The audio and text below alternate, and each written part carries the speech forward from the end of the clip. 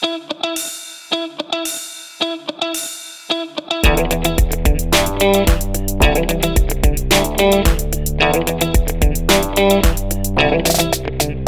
conversation.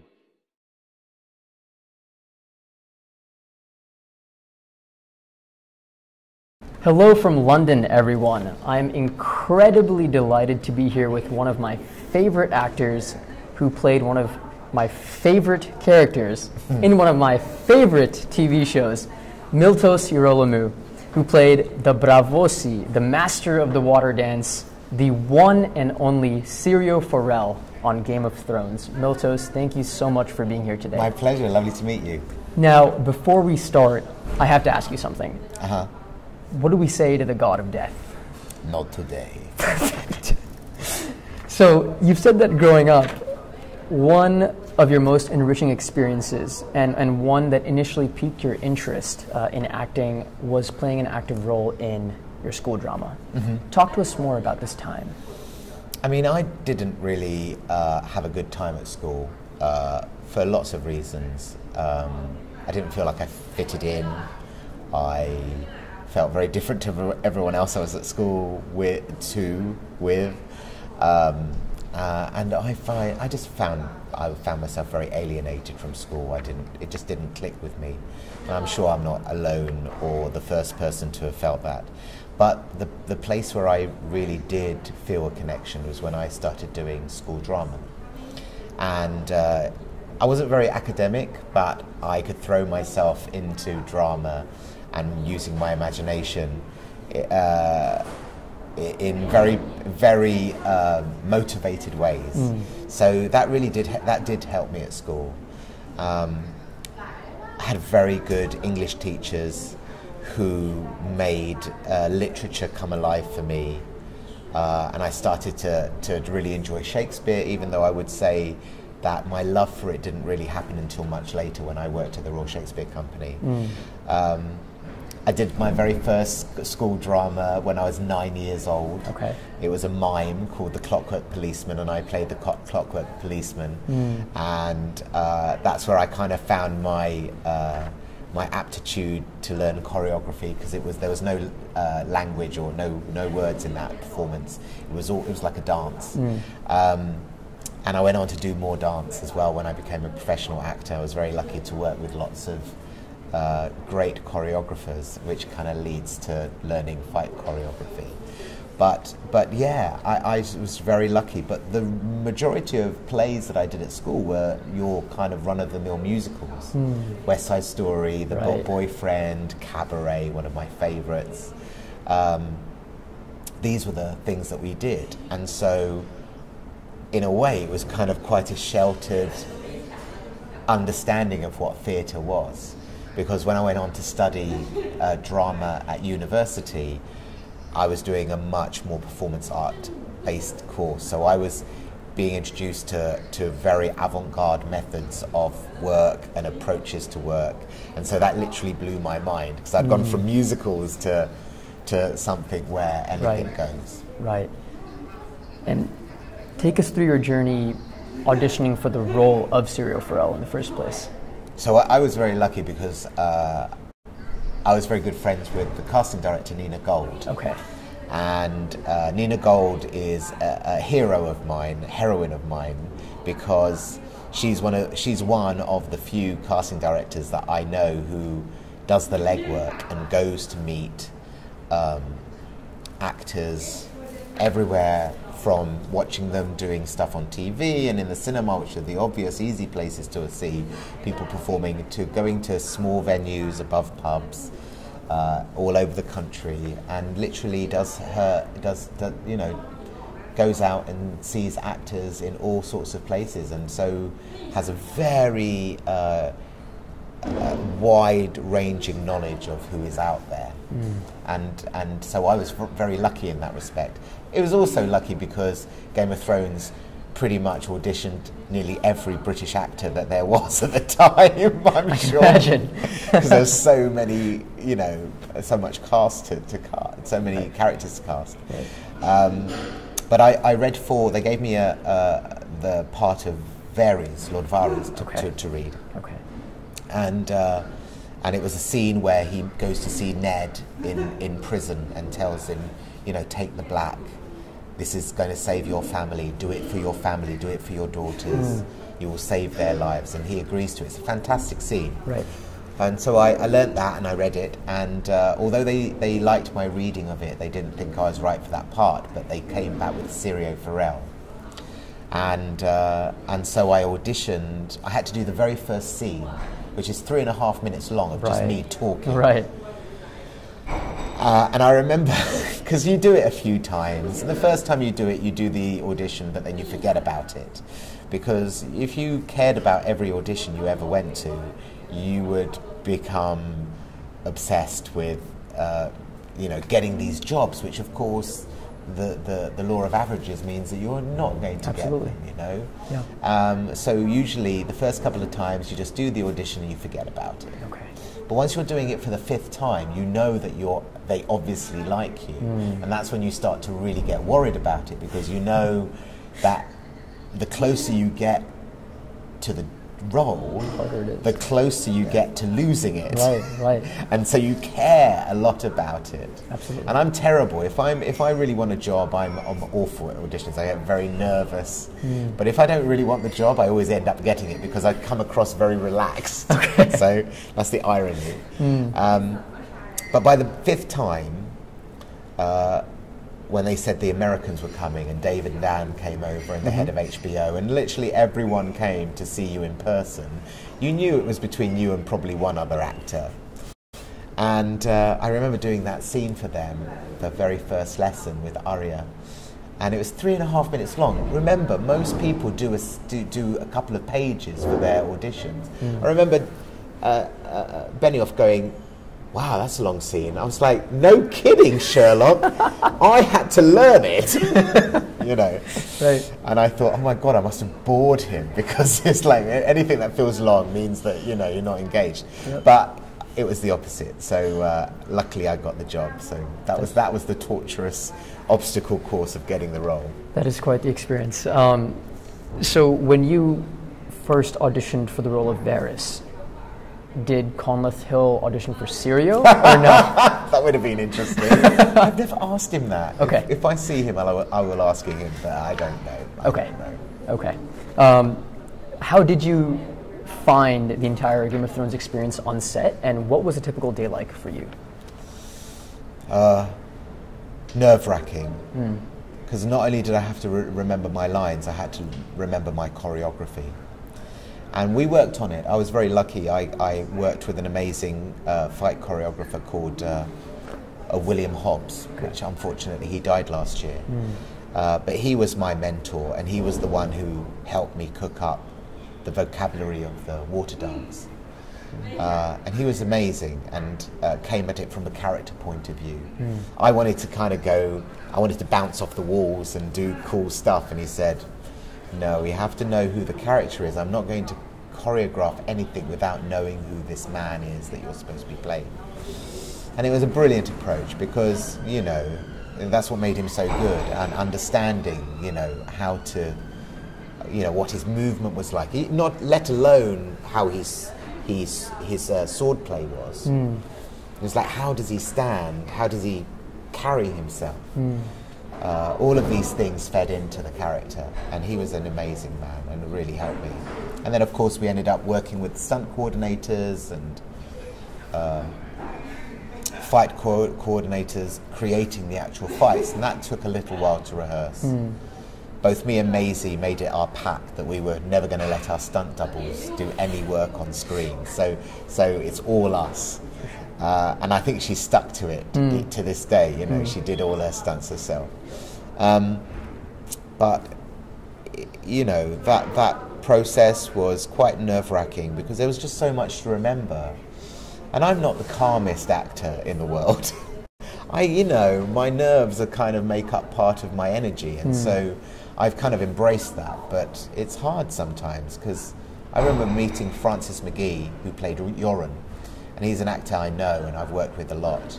He's got a lot of film and TV experience. And I was going to do my first day, and he was coming he just finished. And I said, "Hey, Francis," it was the first time I'd seen him. I said, "How are you?" And he went, "Oh, man." You know, like, he was like, "God, that was hard." And I was like, my wife, I just went white. And I was already nervous. So I was like, "Oh, this is not going to go well. There's too much pressure, you know." But it's one of those things that once you just get out there, you walk on set. Yeah. And that set is something else, you know. Yeah. It looks impressive on screen, but it looks equally impressive when you're there. Yeah. And, you know, you're dressed, you walk on set, everyone's there, they're supporting you. David and Dan's always said, "Look, you know, we take as long as it takes. These scenes are very important. They establish Arya's character. It establishes this relationship, which is really important.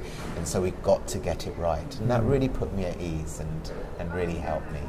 And every time we did that, we came, you know, exactly the same thing. And I think it was that sense of encouragement and support from every single person from top to bottom, which is why those performances are so fantastic, you know. So and the show has a certain kind of vibe that you can feel. You know, there's lots of great shows with great performances and great stories, great writing, but there's something about that energy they conjured by getting that group of people into a certain space, into a world that really worked. Going off of that, how easy was it for you to snap in and out of character? I'm assuming the sets definitely helped in some way. Well, you know, the easiest way of explaining that is I remember before I shot my very first thing, that first scene was the first thing we shot. It's one of the very first things that they shot at all for Game of Thrones. Okay. And just before, I was just getting into character, whatever that means. Just trying to remember your lines, basically, that's what that means. Right. And just before we started, I went, hang on. Before we go on any further, and I ran over to David and Dan, who were sitting by the monitors, and I said, "I've never asked you, how do you want me to play Syrio Forel?" Because, you know, they just assumed, just do it the way you want to do it. And so I had to ask them. I said, you know, I could make him less flamboyant, I can make him more flamboyant, I can make... We've never talked about it. How do you want me to play it? And he went... Right. And they just went... They put their hands on my arm and just went, "It's okay. Just do it the way you did it for us. Okay. That's the reason why we gave you the job. Just do it just trust your instincts." And so that's how I did it. That's literally how I did it. So as far as how did I snap in and out of character... I just remembered to trust my instincts. How long did it take to sort of film all your scenes in total? So we shot it over the whole period of filming. So we shot the very first lesson right at the beginning. That must have been beginning of July. Okay. And then I came back 2 months later to do the second episode. And then I think a few weeks later to shoot the scene with the Lannisters. So it kind of was spread out. And each scene took a couple of days. Okay. And as you were on set filming, how was the camaraderie between you and your other co-stars? Well, it was just me and Maisie, to be honest, apart from the amazing Hungarian stuntmen who I got to fight with at the end, and Ian Beattie, who was my nemesis, Meryn Trant. Right. And of course Sean Bean, who very graciously stood at the back watching me and Maisie do that scene over and over again. Yeah. And at the end came up and just introduced himself, like he needed to introduce himself. Yeah, exactly. What a man, what a man. Wow. So it was great. And me and Maisie got on immediately. That's wonderful. You know, it was very easy with her. Yeah. What are some of the things you did to specifically perhaps prepare for this role? Obviously you had prior experience as a dancer and actor, but how did you additionally prepare for this? Working with William Hobbs. Okay. Bill was very good at kind of getting to the essence of who this character was. you know, how do you portray a man who was born with a sword in his hand, who has only ever known a world that is completely alien to me? You know, it takes a bit of imagination, but it also is based in a lot of historical truth. It's like there was a time when people lived like that, you know, and it made you think in a particular way. It was lucky because he's quite an honourable man, a very noble man, quite sophisticated, from a place, Braavos, which is a rich, affluent, sophisticated place in that world. Absolutely.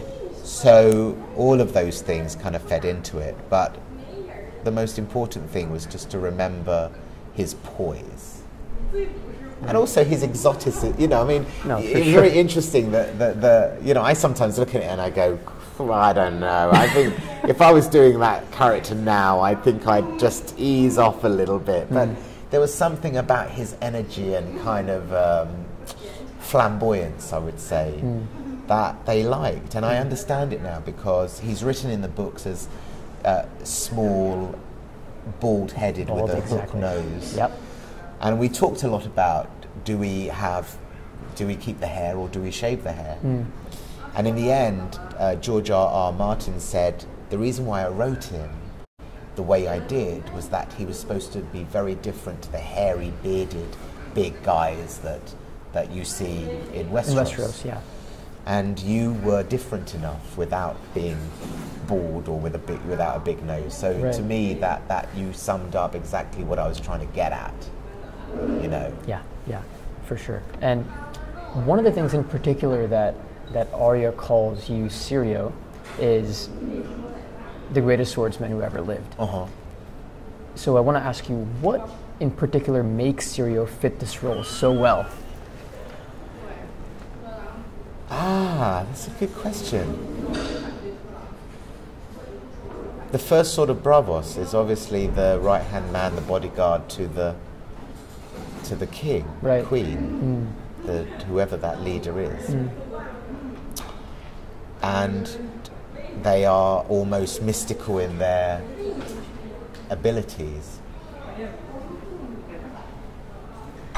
It's kind of like being a Jedi, like a knight. Yeah. They live by code, maybe more like a samurai. They live by a code. There is honor, there is a certain way of being. And he was at the peak of those people. That's why he was chosen to be the first sword. Right. Probably trained from a child. That's why I always say that he was born with a sword in his hand. Definitely think that. Probably could juggle swords as well as fight with them. Yeah. That's where I was always thinking. Like someone that just understands the skills so acutely that it can turn their hands to anything. Probably excellent at cooking. Probably uses swords to chop up food. Like literally, you know, that articulate. Yeah. And perhaps there's also something to do with a difference between the Braavosi style of fighting and the Westerosi style. Braavosi being definitely more graceful, whereas the Westerosi just went for the straight up. Well, you know, using those broadswords, those bastard swords, takes a lot of strength. Right. But what's interesting is that the swords, those wooden practice swords, they're weighted. They're not just wood, they're weighted with lead. Okay. And they were made like that. Okay. And because I was trying to impress everyone, I didn't say to them initially that the wooden sword was too heavy. And because you have to use it with one hand, everyone else gets to use their sword. It was heavier than a steel sword. Imagine that, right? Right. And this with one hand for days on end, the ligaments in my wrist were completely kaput and were really damaged for about 3 months afterwards. Okay. Because it was heavy. I remember some people on a forum saying, "Oh, I don't know whether Syrio Forel would have been able to knock out the first Kingsguard with his wooden sword." I was like, You want to bet? That's exactly what it is. Pick up that, because that's this thing. The armory guys, Tommy and that crew, they made those weapons exactly as they were described in the books. Okay. Yeah. And Maisie, because she was 13 years old and a little girl, went, this is far too heavy for me. Me, trying to impress everyone and not wanting to sound like I couldn't do it, didn't complain at all. I really should have. Okay. Should have said, please take that thing out the middle because it's so heavy. But it did make it easy to balance on one hand. So, swings and roundabouts. Yeah, for sure. What did you find most gratifying from your time on Game of Thrones? Just learning something that I had dabbled in, but working with people like William Hobbs and Buster Reeves, who was one of the stunt coordinators, who really was the guy who kind of put those fights together. Right. And learning something that you had to practice, that it was more than just remembering your lines and not bumping into the furniture. It was like there was something I really had to focus on, the discipline of that. I have a perverse love of always doing things that are outside my comfort zone. I have no idea why. Yeah. Because, like I said, I'm quite a nervous performer. Yeah. But for some reason, I'd much rather it be that way than the other. So that was really I felt it was a great accomplishment, and I was very proud of myself.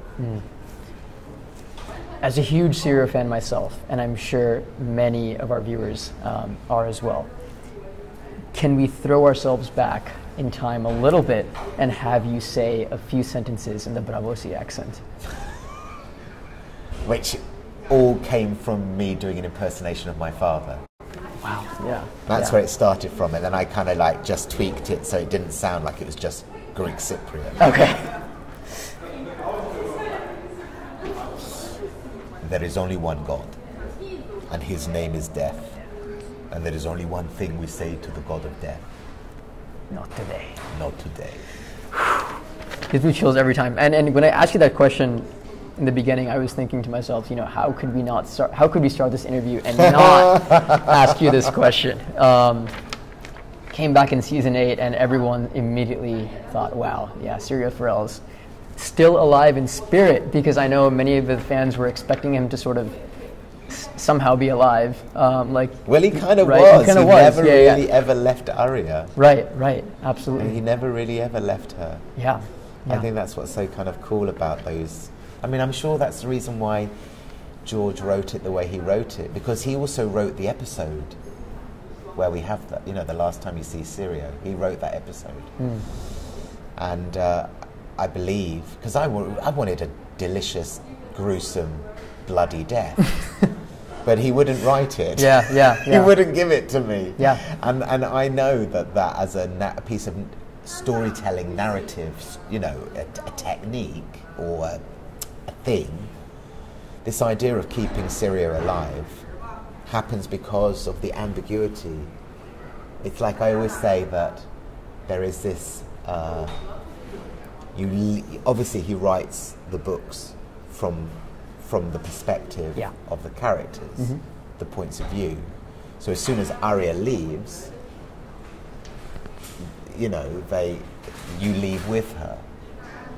But what that does, without knowing really what happens, is that it just keeps him alive in her head. Definitely. If she'd witnessed him dying, the trauma would have changed something, I'm sure, in her mind. But because she doesn't, those words, the mantras, stay alive in her head, and she repeats them and repeats them.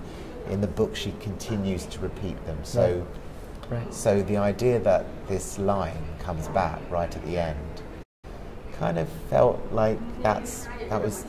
I mean, I know that little bit about the God of Death wasn't actually in the books. It was something Dave and Dan created, but I think it was a nice bit of storytelling.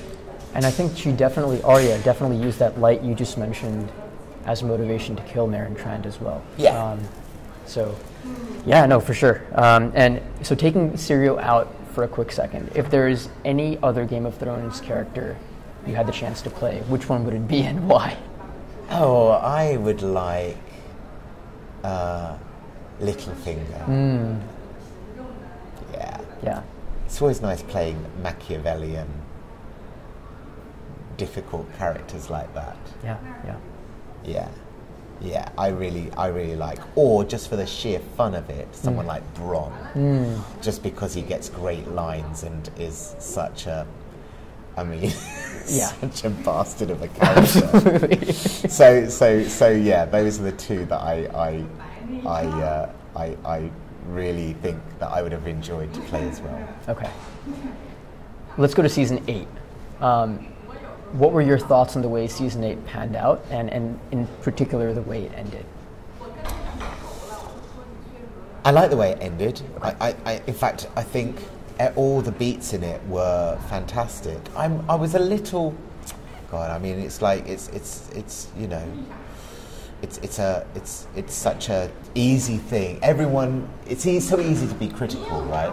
Absolutely. The thing that happens immediately is that everyone has such expectations, and it's very rare to watch a show where you know it's going to have an end. Absolutely. And that end has to tie up so many pieces, complicated pieces. God knows how George R.R. Martin's going to do it, because he has even more pieces of the puzzle to and no wonder it's taking him so long to write. Definitely. So I completely get that. But from my own point of view, I think season 7 and 8, I think I would have liked to just see more. I think the biggest thing is, without the books, it's you know, the books are so intricate. So untying those stories and finding a way to show them on screen, you have to change it. Of course, it's not the same medium at all. But you have such rich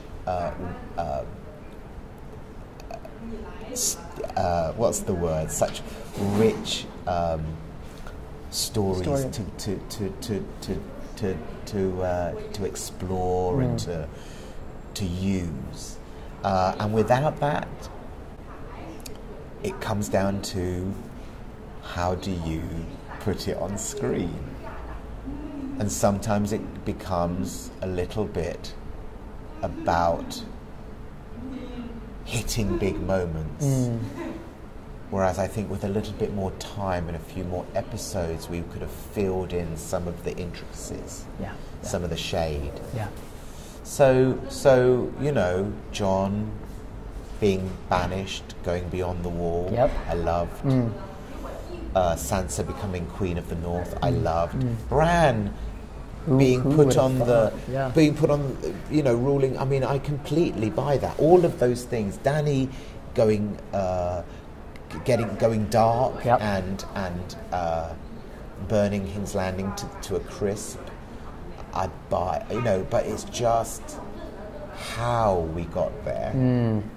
I feel sometimes we had to take huge lurches and pull the audience along with us, when in fact we just needed to just see it happen over a bit more time. I don't know. 6 episodes is not a lot of time. This is just my, you know, but, you know, episode 2, some of the great, I mean, I loved that. Just seeing those characters deal with this final night. You know, I love that. So there's so much to take away, so much to enjoy from the last season. And I think it's very unfair for the haters to kind of be so down on it. It's I don't believe that for a second. You know, we can all kind of, you know, want what we wanted from it. Our expectations were always going to be high and probably impossible to fulfill. But yeah, I think not having the books kind of probably hindered the finishing of the story.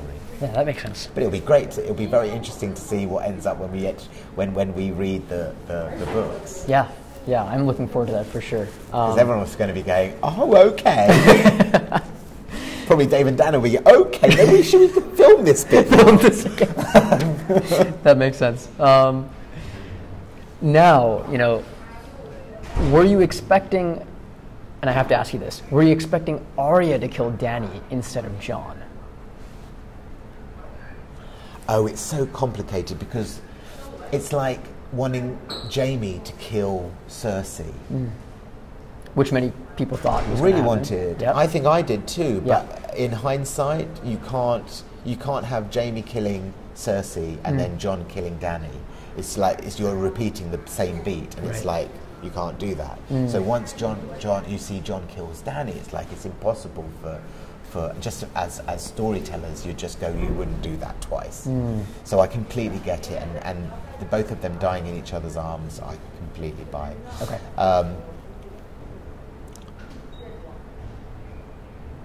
Yeah. Okay. Okay. Arya killing the Night King and then killing Cersei maybe is the same thing. Okay. Two beats of the same. Yeah. Kind of killing two big bads. Maybe impossible. Maybe Arya killing Cersei. No, Jaime killing Cersei and then Jaime taking his face against Arya. And then Jaime walking in to find that Cersei still just dying, and then dying in the rubble, maybe. But there again, you know, like it's so easy to kind of do that. Definitely. I think it's better that Arya didn't. Okay. Arya, something else happens. I'm glad that she killed the Night King. I really buy that because, you know, she's a ninja. Only someone with supernatural skills can kill the Night King, and it had to be. Using the techniques she learned from Syrio. And also Jaqen and the Hound, and you know, all of these mentors to her taught her what she taught her those things. So what qualities? So moving away from Game of Thrones quickly, what qualities, in your opinion, make up a good actor?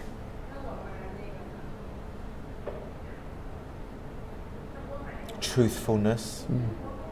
Sincerity, sensitivity. I think the old-fashioned idea that actors kind of just put a layer on top of themselves and pretend, there's a grain of that because, of course, you know, using our imaginations is one of the things that we do, that we have to do. We have to, but most of it, I think, more importantly, is empathy. That you can kind of see another person's point of view so that you can portray them in a sincere and honest and authentic way. And I think that's pretty much the most important thing. I don't think it's very easy, but it's kind of what I think we should strive for. Yeah. For all our young viewers, what advice would you kids. give?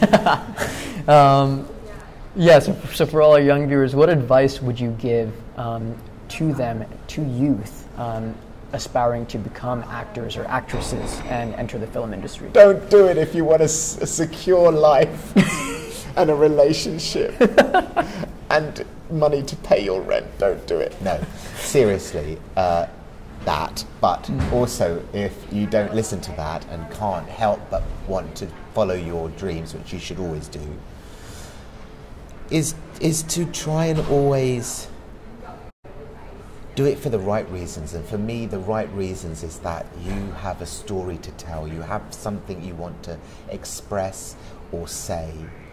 And as much as we need other people to employ us and to give us jobs, because, you know, that's kind of where we all want to be. Yeah.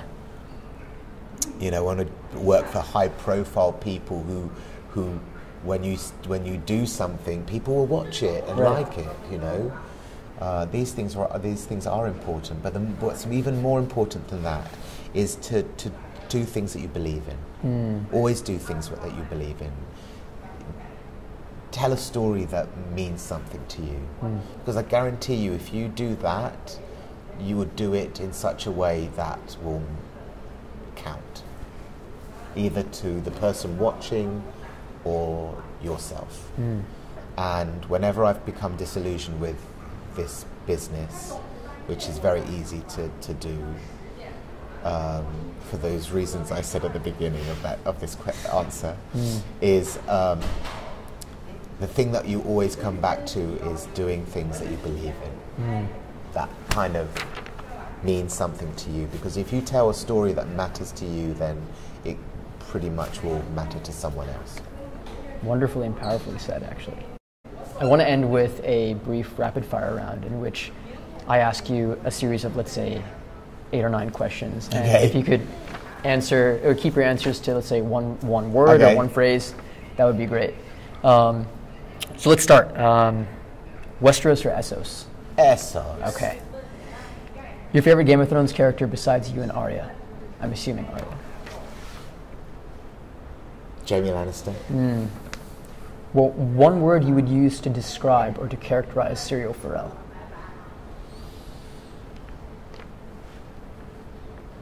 Noble. Your favorite Game of Thrones season? Season 2. Favorite Game of Thrones episode? Hard Home.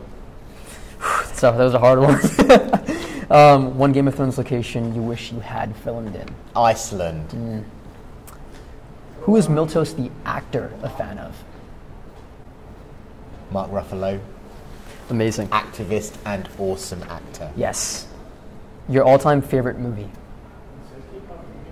Alien. And some of your favorite hobbies? Cycling, scuba diving, being in the countryside, walking my dog. Yeah, it's wonderful. And with that, that's a wrap. So thank you so much for being here today, Miltos. It's been fantastic, and it's been truly a pleasure having you on the show. And I truly appreciate it. Oh, my pleasure. Nice to meet you.